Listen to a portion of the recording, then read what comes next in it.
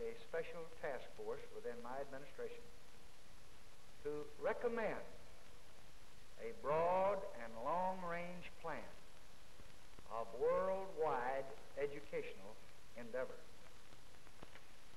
Secretary of State Dean Rusk has accepted my request to chair this task force. We must move ahead on every front and at every level of learning.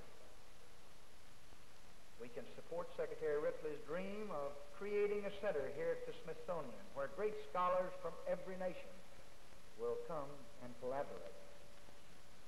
At a more junior level, we can promote the growth of the school-to-school program started under Peace Corps auspices so that our children may learn about and care about each other. We mean to show that this nation's dream of a great society does not stop at the water's edge, and that it is not just an American dream.